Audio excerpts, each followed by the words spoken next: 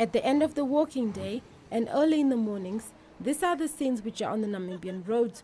Workers being transported in sometimes overloaded and vehicles not adjusted to carry passengers. Workers risk their own safety as they opt to be transported in overcrowded commercial and light delivery vehicles, usually the only form of transport offered by employers.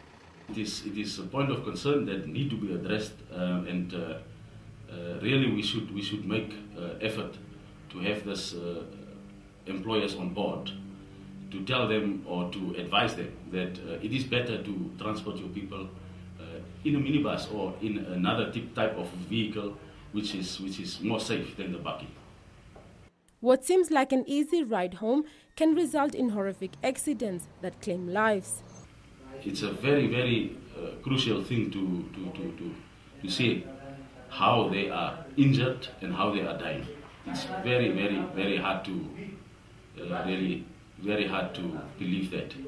Overloading is not only a safety risk but also destroys the roads of the country.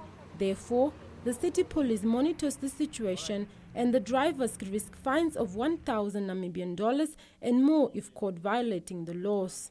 It is a growing concern because you find that indiscriminately most company owners especially are transporting their workers between their residence and the workplace at the back of a goods vehicle, trucks in the most instances, and that transportation is done unsafely and therefore it is illegal in essence, and that is almost happening on a daily basis. The city police and the Namibian police are requesting an amendment to the law so that the safety of the passengers on open and commercial vehicles can be adhered to.